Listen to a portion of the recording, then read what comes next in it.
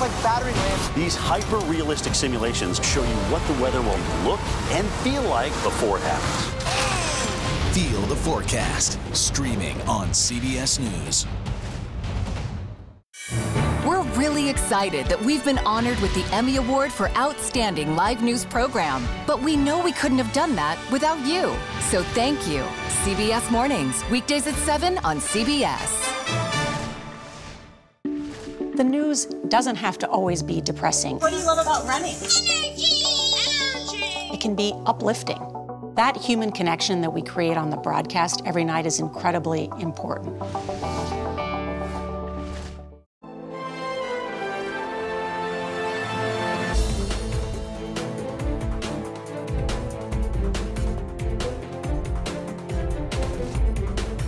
The president's decision to end the war in Afghanistan was the right one. It is also undeniable that decisions made and the lack of planning done by the previous administration significantly limited options available to him. You see this guy in Manhattan, this district attorney, they're weaponizing the prosecutorial power to advance a political agenda. When you're losing by 10 points, there is a messaging issue. This is not an issue that's going away for our party in a post-ops world, and we can't put our head in the sand and think it's going to heading into 2024. Welcome to Red and Blue. I'm Nancy Cordes in Washington. Thank you so much for joining us. The White House today made public an internal review summarizing the 2021 U.S. withdrawal from Afghanistan. The report included the bombing at Kabul Airport's Abbey Gate, which killed 13 U.S. service members. This report, which was long anticipated, repeatedly blamed the Trump administration for the chaotic withdrawal, noting that Mr. Trump agreed to a withdrawal date and started drawing down troops, but did not provide the Biden team with an actual withdrawal plan during the presidential transition. Joining us now to discuss this report further is CBS News senior White House and political correspondent Ed O'Keefe and CBS News congressional correspondent Scott MacFarlane. Ed, I'm going to start with you because it's pretty clear what the main point was that they were trying to make here. It's in paragraph 2 of the unclassified summary that we received. It says, quote, President Biden's choices for how to execute the withdrawal were severely constrained by conditions created by his predecessor. In other words, as John Kirby put it, the previous administration tied our hands. So it took them almost 2 years to draw that conclusion. Did they take any responsibility or acknowledge any mistakes made by the Biden administration? The word mistake appears once in this 12-page report, Nancy, noting that when, in essence, recounting that strike that occurred in central Kabul that was intended to kill an ISIS-K operative and ended up killing 10 civilians. They say, quote, to counter the perceived immediate threat, the U.S. military launched a drone strike in Kabul that mistakenly killed 10 civilians. Among the causes of this tragic error was that the high-risk and dynamic threat environment led the team to inaccurately assess that the target had posed an imminent threat to those on the ground. That's the one time we see the word mistake on an incident in all of this that, of course, has been well documented and for which the U.S. has apologized before. But it spends 3.5 pages laying it out and saying it's the Trump administration's fault for negotiating with the Taliban, for inviting them to Camp David, for withdrawing U.S. forces to such a level that you would have had to send more in rather than keep it at those numbers, and for not allowing the Biden administration to see those plans during that botched transition, you'll recall, in late 2020, when the Biden transition teams were trying to get information from agencies and the Trump administration was blocking them from doing so. But this is, they called it, or National Security Advisor Jake Sullivan said they were going to do a hot wash, which is a fancy bureaucratic term for a deep dive into what went wrong. This 12-page document is a whitewash. There is, it is narrative, it is light on specifics, it's devoid of citations, and it is, in essence, their version of events as the classified reports conducted by the State Department and the Pentagon are being sent to lawmakers on the relevant committees for their full review.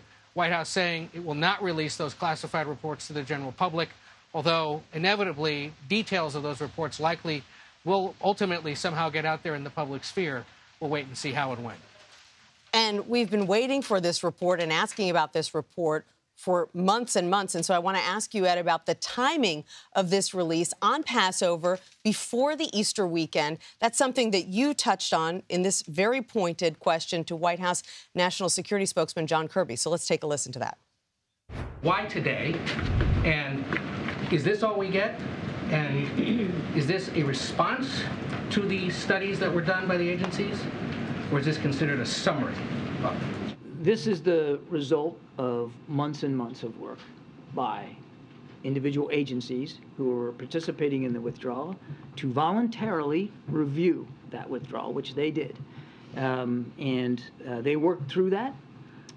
These documents are classified.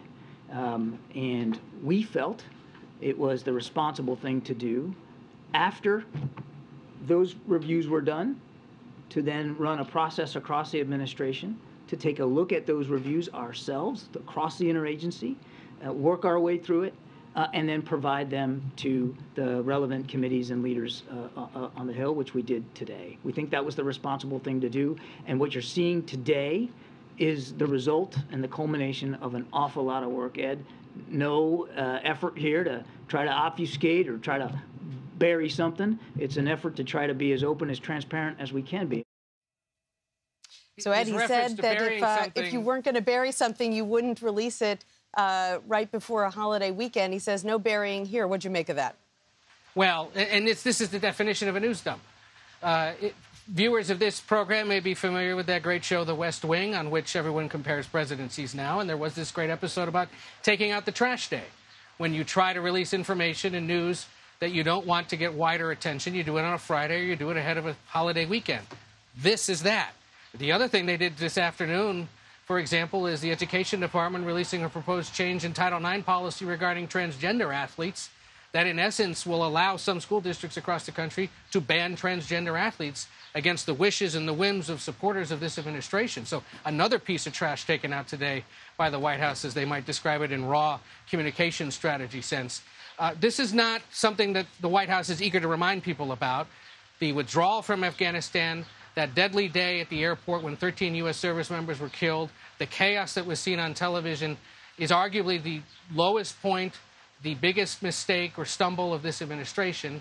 And so while they want to try to claim that they were doing this voluntarily and that they released it today, releasing it during a holiday week and spring break season, and doing it knowing that Congress was going to do it for them if they didn't, is too cute by half, perhaps.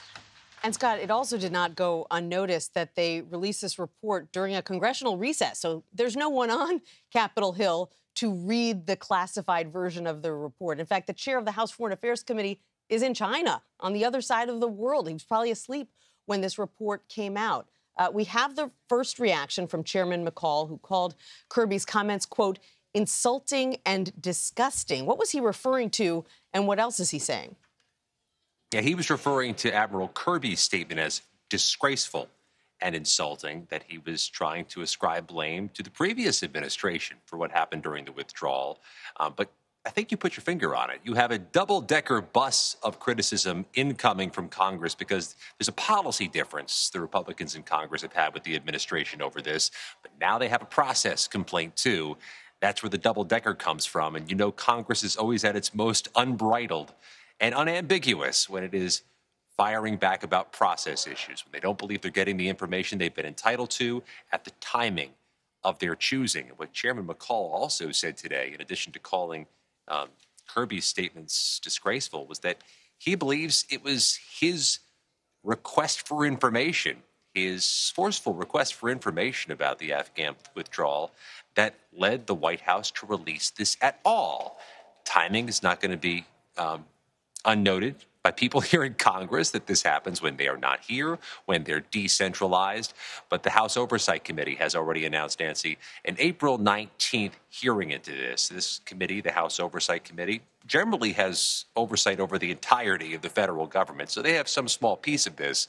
They will not be the last panel to request testimony and have an investigative hearing about this matter. Right. And Republicans have been saying, even before they got the gavel, that they were going to be doing a deep dive into the chaotic withdrawal from Afghanistan. So what are they going to do with this report? And how does this report feed into the partisan back and forth over this 2-year-old withdrawal? First, they've got to read it, and that's no small matter. It's quite clear to me members of Congress have not gotten through this thing yet because we haven't heard granular criticisms of what's inside, just the same summary that's been released to others. How does this infuse the debate? Well, let's look first of all at who gets called to testify. The first hearing that's been put on the books immediately at the House Oversight Committee is really just talking to a special inspector general who has long tracked Afghanistan and U.S. efforts there, not a key player in the decision-making from the Biden administration. Let's see who gets called next. Which players in which decisions are called to testify before Congress, because that might direct how the U.S. House responds and ultimately even how the Democratic-led U.S. Senate responds.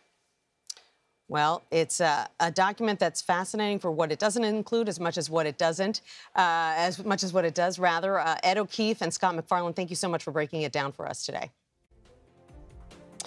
Up next, we're going to go back to Nashville, where the state house has voted to expel a Democrat over a recent protest over guns after that deadly school shooting. Stay with us. You're streaming Red and Blue.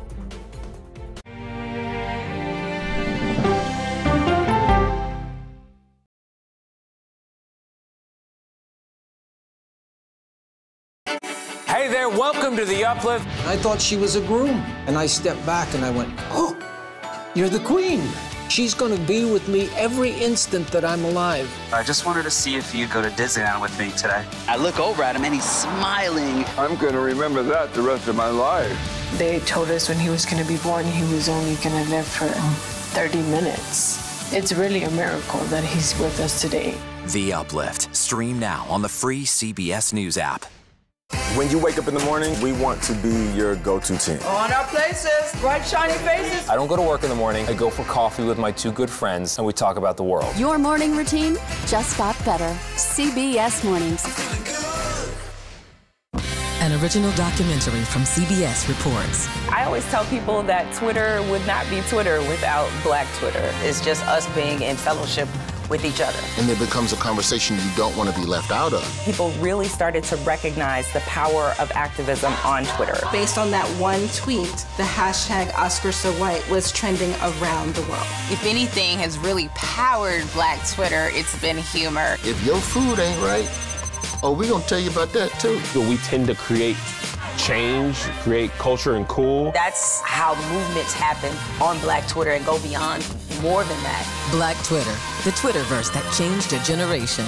Now streaming on the free CBS News app. You ready?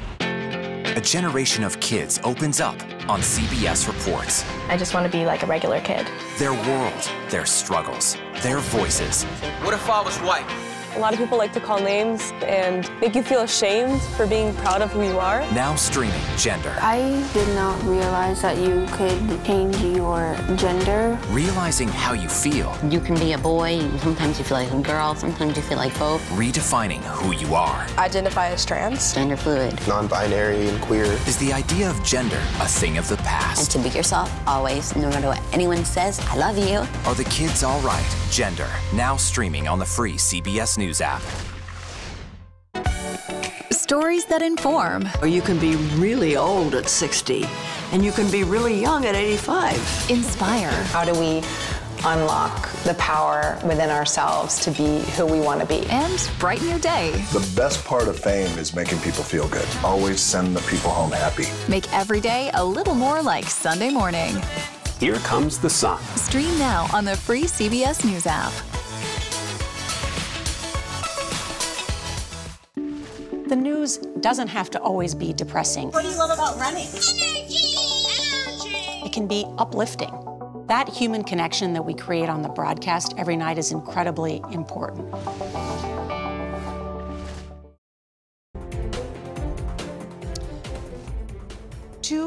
Representative Justin Jones was expelled by the Tennessee House of Representatives today, and 2 more Democrats in Tennessee's House could be removed from office today. The Republican majority is seeking to expel them for taking part in an anti-gun protest in the state's capital. State reps joined protesters who flooded the House chamber following the mass shooting at a private school in Nashville last week. This is a really startling development. So CBS News political correspondent Caitlin Huey-Burns joins me now to discuss it. So, Caitlin, just walk us through what this means. They voted to expel one Democratic lawmaker, which seems like a very severe punishment for, no question, breaking the rules, but breaking the rules in a fairly mundane way. They participated in a protest on the state legislature's floor. So is this person now gone? Right. Well, this person is now expelled, which means their constituents won't have representation. For how long? A special election has to be called by the governor, so that's uncertain. If all three of them end up being expelled, that's about 200,000 people who won't have representation in the state legislature. State legislature, which, by the way, is not too far away from that Covenant School in Nashville, where this shooting occurred, as you mentioned, just a week ago. I was just listening to the House floor and those speaking in defense of these lawmakers. And they were making the point that this is just a huge, not even a sanction, just beyond what you would normally do in any sort of circumstance. One lawmaker speaking in defense was essentially saying people have done worse and have gotten away with worse. And what's really interesting here is that this is a measure that is hardly taken. I was just looking at the Tennessean, and they said that this happened once in 2016. That person was expelled for sexual misconduct, another in 1980. But before that, it hadn't happened since the Civil War. So there really isn't a big precedent for this. This is really history-making. You need about 2/3 majority to vote them out, and they surpassed that number. And this is an issue, of course, that we've seen is especially raw, especially emotional. One of the lawmakers who's facing expulsion was a teacher herself. So speaking to that kind of issue. So just extraordinary what is happening on the floor right now. And as you pointed out, it doesn't just affect these lawmakers. It affects every person who voted for them, basically saying your votes don't matter. And we've covered U.S. Congress for years, and we've seen all kinds of shenanigans on the House floor.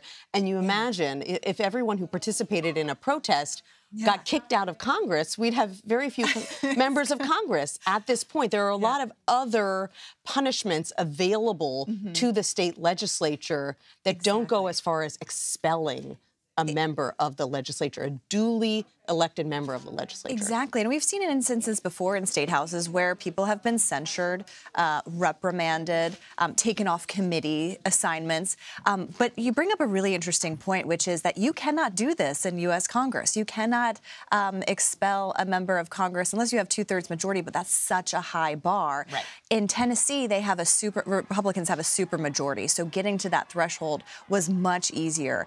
But it's, speaks to, and you can see on the protests that have happened as well. It speaks to this issue that we've been talking about for the past week of what do you do in the wake of a mass shooting? What can Congress do? What can state legislatures do? And here is an example of someone who their defense, Representative Jones, said, he was speaking on behalf of his constituents who felt like they needed this kind of voice in the chamber at that point.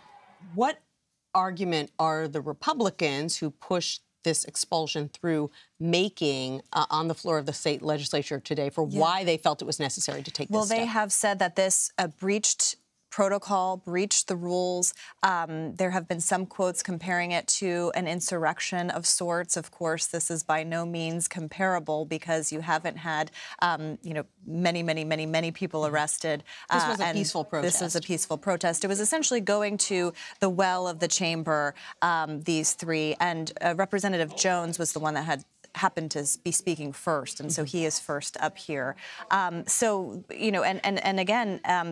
They needed 2/3 majority, and they really, they outpaced the number that they needed. Right. And there's no question that in recent years there has been increased tension over security issues surrounding state legislatures, the U.S. Capitol, more threats. You can understand why tempers would be riding high. Yeah, of course. And, you know, this is an example, though, of a situation where, you know, there was also video, and then there are also concerns about how that video was taken and whether that taking that video breached any sort of decorum as well. So that's also some of the battle lines that have been discussed here. But we're waiting to see what happens with these two other lawmakers. But again, you know, just huge reaction, especially when you have, you know, a lot of the country wondering what to do legislatively in the wake of school shootings, whether it's restrictions on guns, heightened security at schools. This seems to be the course of action that this particular legislature is taking. Wow. Well, it's really startling to see, and clearly a disappointment for all those Tennesseans who cast those votes. Caitlin Huey-Burns, thank you so much for getting us up to speed. Appreciate it. Good to see you. With Trump world still buzzing over his arraignment, what this week has meant for the 2024 GOP presidential field. Robert Costa joins us next. You're streaming Red and Blue, reporting across the political divide.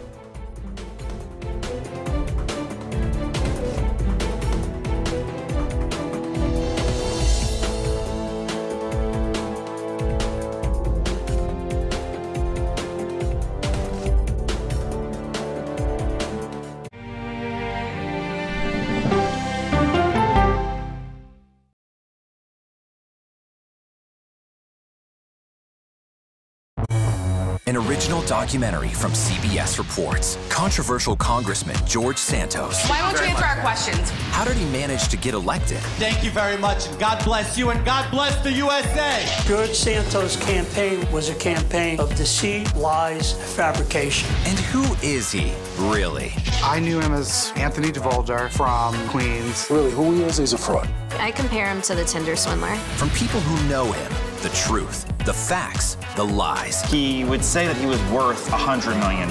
It's an incredibly cynical episode in American politics, beyond satire. Had you ever seen anything like this? No, and I hope I never see it again. Campaign of Deceit, now streaming on the free CBS News app. She dazzled on the court and off the court as a businesswoman. Thank you for joining us on Person to Person. Tennis superstar and entrepreneur Serena Williams.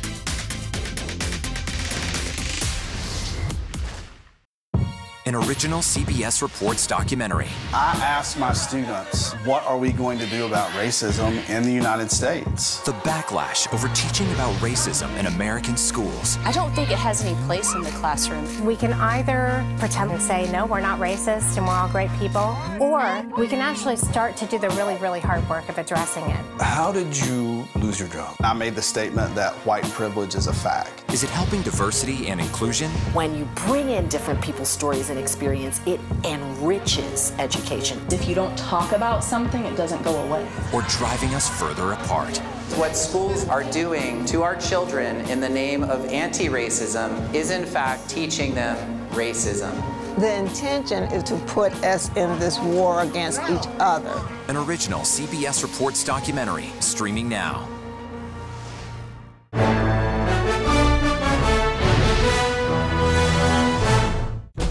An original CBS Reports documentary. I was entitled to equal pay for equal work under the law. Does the Supreme Court's power need to be checked? 9 Supreme Court justices, 5 of them said no, she's not entitled. That's not right.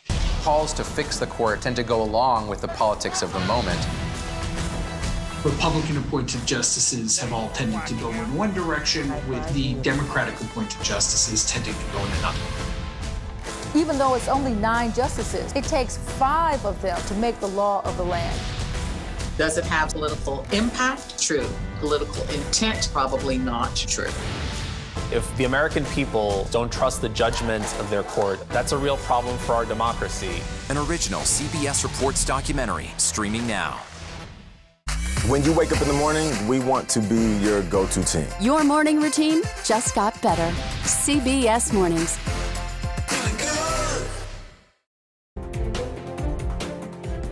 Welcome back to Red and Blue. Former Vice President Mike Pence will not appeal a ruling requiring him to testify before a grand jury as part of the special counsel investigation into the January 6th riot at the Capitol. for more on what this means, as well as the 2024 GOP presidential race and some news about a surprising new entrant into the 2024 race. I'm joined by CBS News chief election and campaign correspondent Robert Costa. Robert, thank you so much for being here. So what does this news about Mike Pence mean for the special counsel investigation? It's a significant development in the January 6th federal investigation of Trump and his allies about January 6th, because now you're getting someone who talked to Trump again and again in the run-up to the Capitol attack about the scheme Trump had tried to put in place to stay in power. Pence had one-on-one conversations with Trump about that so-called Eastman plan written by conservative lawyer John Eastman. And Pence has been so careful for so many years about not disclosing what Trump has said to him in private. Now he has said by a judge's order that he will testify, he won't contest it anymore, and he will talk about some of those conversations. The judge is saying you don't have to talk about your role in Congress on January 6th, but you do have to talk about any illegal acts. And so this creates such a political minefield for Mike Pence as he decides whether to run for president. He's been in that minefield for quite some time. He has a lot of experience with it, perhaps more than anyone else. And yet he has been so careful to be very measured in his criticism of the former president. And now he's going to potentially go in there and spill secrets that he hasn't told anyone about for years. I bet Pence wouldn't say he's going to spill any tea or secrets on Trump, but he's going to recount conversations. And even if he does not believe there was criminal intent in those conversations, that won't be up to Pence to ultimately conclude. Right. The special counsel and the grand jury will move toward a conclusion at some point. What I'm really curious about is what does Pence say to the grand jury about January 5th, 2021, the eve of the insurrection, where Pence had that now almost infamous Oval Office meeting with Trump one-on-one. That was the peak of the pressure campaign on Pence. I remember during the course of my reporting, someone told me that when Pence walked out of the Oval Office on January 5th on the evening, he looked almost white as a ghost. Like someone said, compared him to someone being at a hospital getting bad news, kind of the drained look, because he had just been through this arduous conversation with the president of the United States. Well, what did Trump say? We don't really know. We've had some reporting on it, about a tough conversation they had about Trump really leaning on Pence to do his bidding. But what exactly was said under oath is something entirely different. The special counsel could get that. It's obviously been a challenging week for the former president, for the people around him.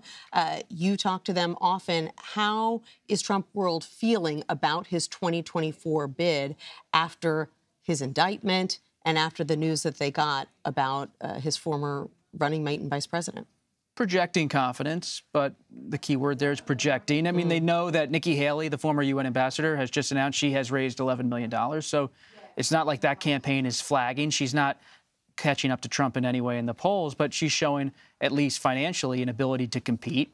They know that Florida Governor Ron DeSantis has been generally supportive of Trump during this moment of legal crisis. But DeSantis hasn't seemed to waver from running down the line, whether he announces in the late spring or summer. That remains to be determined. And they still see DeSantis as a real threat should he jump into the race. You had a real bombshell yesterday, which is not only that RFK Jr., the son of Robert F. Kennedy, grandson of John F. Kennedy, is planning to get into this presidential race as a Democrat, announcing in Boston. The nephew, Jake, you're right, sorry. Getting into the race later this month, announcing in Boston, but also that Steve Bannon, the GOP provocateur, was leaning on him, encouraging him heavily to do this. And Bannon hasn't been hiding it. If you listen to Bannon's television show, podcast, radio show, it's called The War Room, and it doesn't get a lot of mainstream attention, but it is sometimes a signal of what's happening on that wing of the right, the kind of the far right of the GOP. And Bannon has been encouraging Robert F. Kennedy on air in terms of his anti-vaccine campaign for months, if not years now, promoting RFK Jr.'s book that was highly critical of Dr. Anthony Fauci.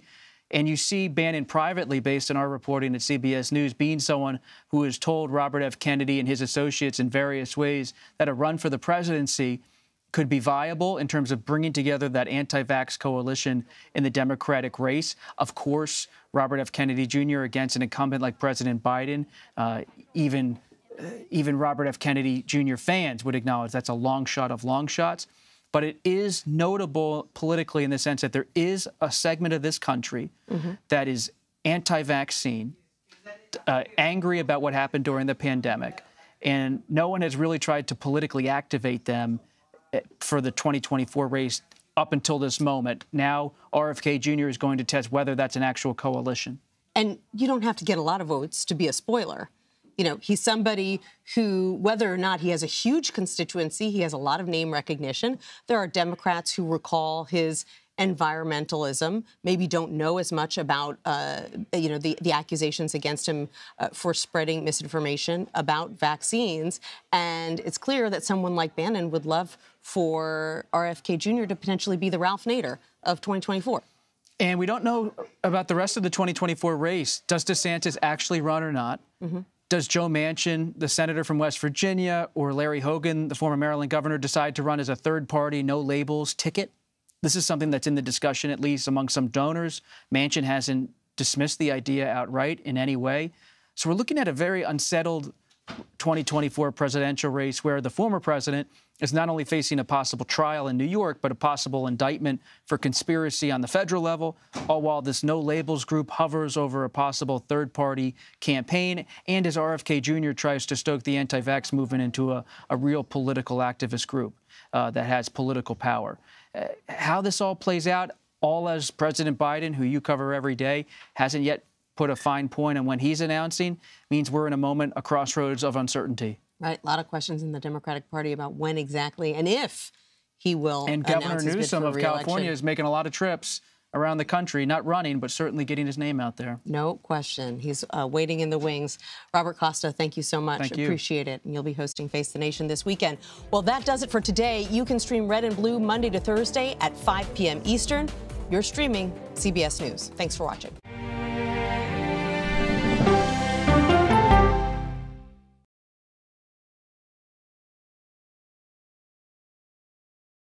In today's Money Watch, business analyst Jill Schlesinger is here to help. How do you even begin to make the best use of your money? If you've got a match from your employer, don't give away that money. Dollar Jill, y'all. CBS Mornings.